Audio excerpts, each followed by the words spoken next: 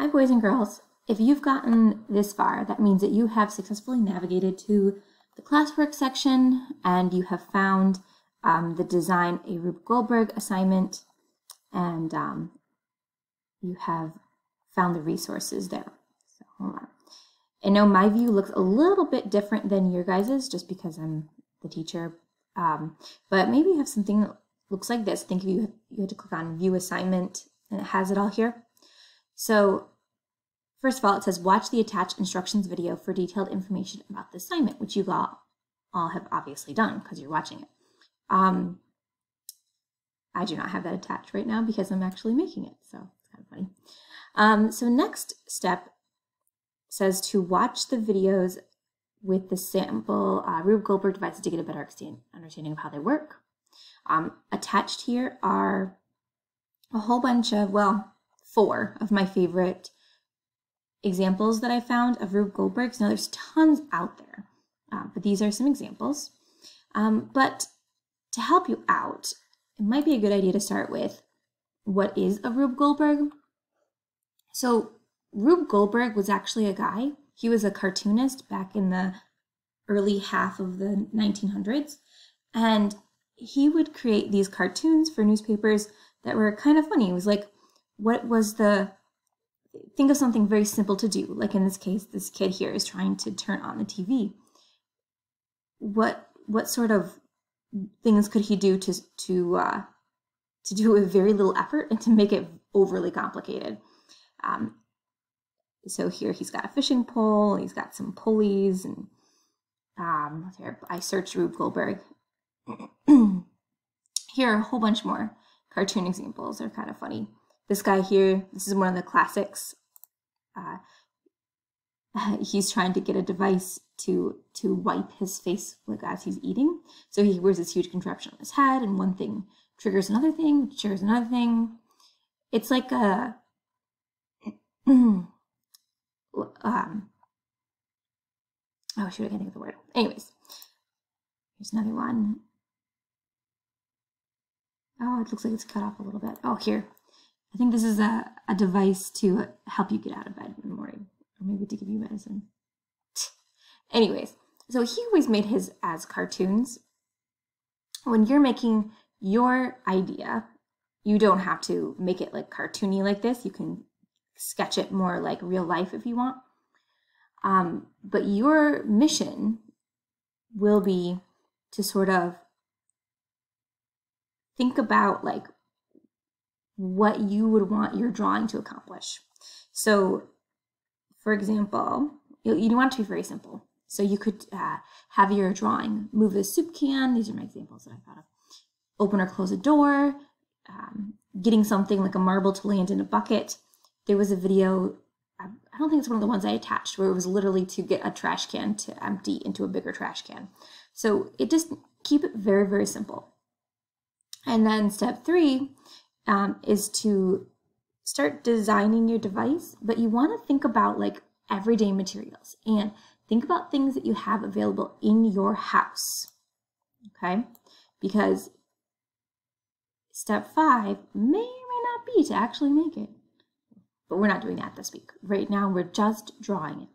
So you want to think about simple things that you have: buckets, paper, kitchen supplies, water bottles, books.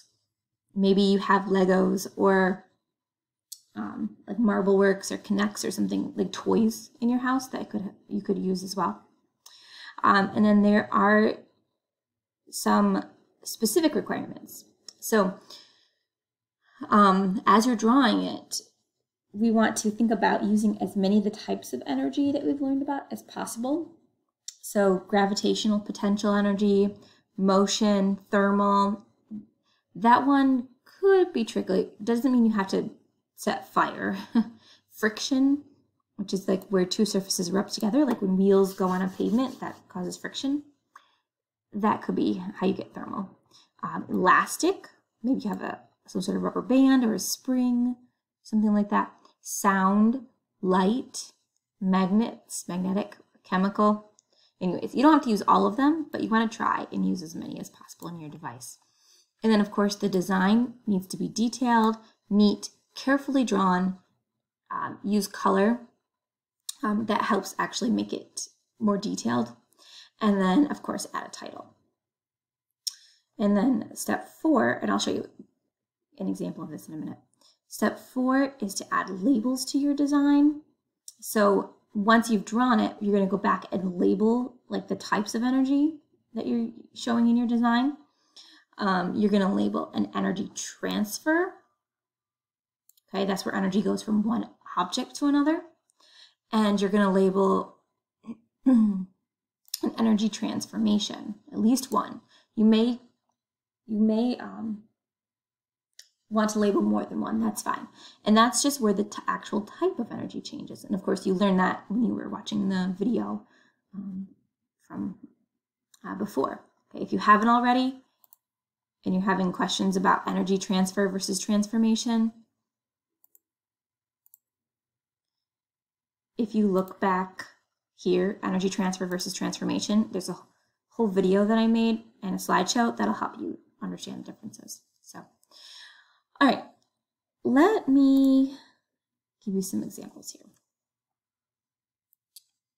So let's say I was going to draw my Rube Goldberg, and I'm going to make it so that my device dumps some food into the guinea pig cages. And I apologize, my drawing program isn't the best.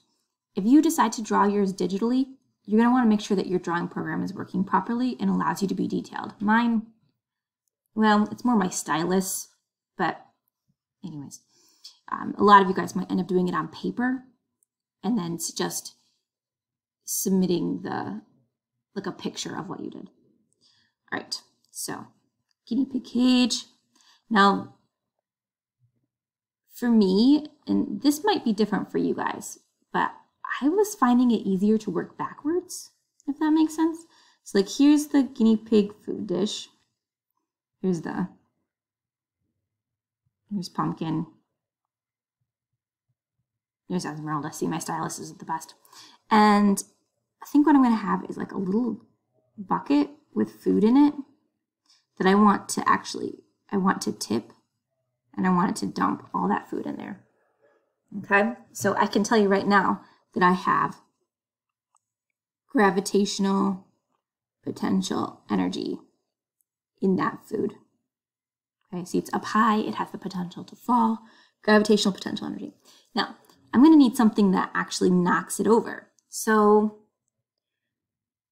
I do have a, I have a little table I can put next to this. And maybe I have, oh, I know. I'm going to well, George has a basketball. So I'm going to have it so like the basketball is going to knock over my, my food. Okay, so I can tell you now that that's going to end up being motion energy because it's going to move. Now, what's going to get that basketball to move? I feel like there's a lot of energy transfer going from one object to another. Of course, let's see here. Oh, I know. I have up here is a curtain rod. Okay, not the best curtain rod I've ever drawn, but I think I'm going to have it rigged up so that there is a shoe attached to my curtain rod. Here, it's going to attach down here. And something's going to hit this shoe, and the shoe is going to go swinging, and it's going to hit the basketball. That looks like a motion-to-motion energy transfer. Not a transformation, that's a transfer. Okay. Anyways, so I'll stop right there. You guys get the idea. I'm working backwards. You don't have to work backwards. You can go from the beginning and work to the end. Maybe you start at both ends and then you move forward. It's really up to you how you do it. This works for me. Now my program again is a little bit messy, so maybe not the best. And you'll notice I didn't use any color yet, although I could have, you know, colored in the shoe or something. I don't know. So that's kind of what we're looking for, some sort of a sketch. And again, you can turn this in to the assignment,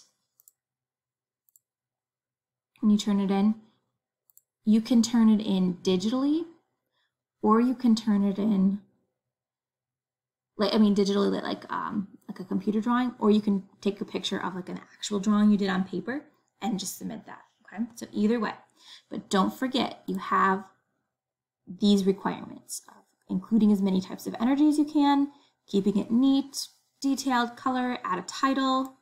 I hadn't done that yet. Maybe I would call it Pumpkin's Feeding Machine or something like that. Label energy transfer, transformation. Okay, so basically get the drawing done, include these things, turn in a picture of it. Okay? Essentially, that's the assignment. And you have these videos for resources. You have this document. And of course, you can email me any questions that you have about it, or if you want to show me something that you've started and want suggestions of where to go from there, you can always ask that as well. All right, good luck, have fun.